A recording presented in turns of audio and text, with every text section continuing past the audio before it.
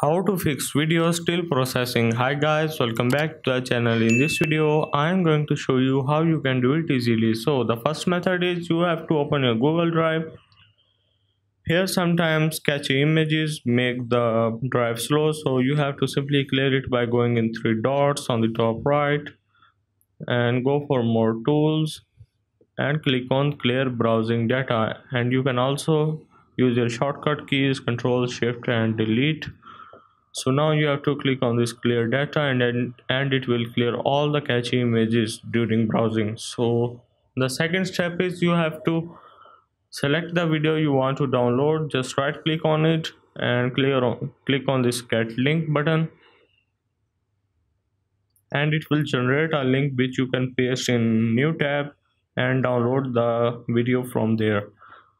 Simply copy link and done. So the third method is you have to simply sign out from this your Google Drive account by going in accounts on the top right and sign out. And if you sign in again, I hope this will fix your video still processing issue.